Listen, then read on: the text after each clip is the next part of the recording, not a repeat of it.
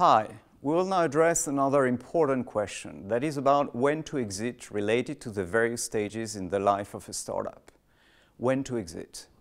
That too might sound weird to talk about that while your venture hasn't started yet. But it is a very relevant question as it is one of the source of problems for many entrepreneurs, and sometimes it may turn a potentially successful venture into a painful failure. That ending basically takes two forms: sell the business or resign from your position. The challenge being that the signals showing that the time to exit may have come never show up loud and clear. And the problem is that the connection between a founder and his or her venture is always very emotional, which makes it hard to realize that it is time to resign and let someone else take the driving seat. In order to help you to understand this situation, let me describe the life of a startup around 4 typical stages. The first stage is about building the business case.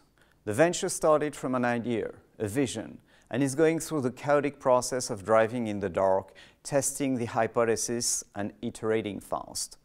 The business challenge at that stage is to build a viable business case, refine the technology until you have a product or a service that works, confirm that you have a market, a business model that altogether will describe an attractive opportunity. The organization at that stage is like a family. It is flat, there is a leader, but no hierarchy. And the glue that ties the team together is the feeling of belonging to a promising venture. The spirit that prevails is the one of a commando moving in a wild, hostile forest.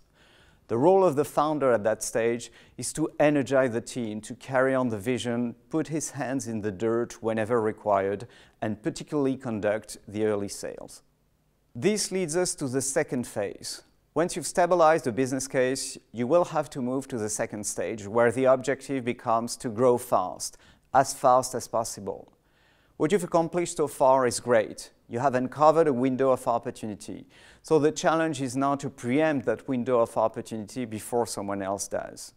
Therefore, the organization must evolve quickly from a commando mode where you are exploring and improvising to a fast, very agile organization dedicated to growing fast. You have to recruit a sales force or to build distribution. At this stage, the role of the founder becomes totally different. It is now about being the VP of marketing and sales, which means helping the business to grow. The founder cannot do any more the sales. This has to be done by the sales team. And this is sometimes a difficult moment because as a founder, you have to learn to let things go, to learn to delegate and rely on your team so they will perform some crucial tasks that you were used to doing. Some founders can have a hard time through that transition, and it can be dangerous. I've seen in the past years some companies that went directly from early stage achievements to bankruptcy because the founders were unable to empower the team in phase 2. That transition between phase 1 and phase 2 is indeed extremely critical.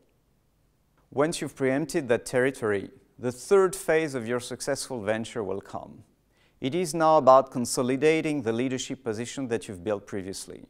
The role of the leader will then totally evolve to chief strategist in charge of putting in place the right partnership, finding the smart strategic moves to lock competition out from the market, or at least to slow them down. And to the top manager of the organization. At that stage, you are not involved in the daily business anymore. Management is in charge. You must keep in mind the big picture. And after that, you will move to the fourth stage of your venture, the corporate CEO. That I will comment briefly because it's not in our scope. But you're now an established leader in your domain. Your company is usually public, and your main role is to represent it, to control and entertain the stock value. The point in identifying these 4 stages is simple. They characterize 4 totally different management profiles.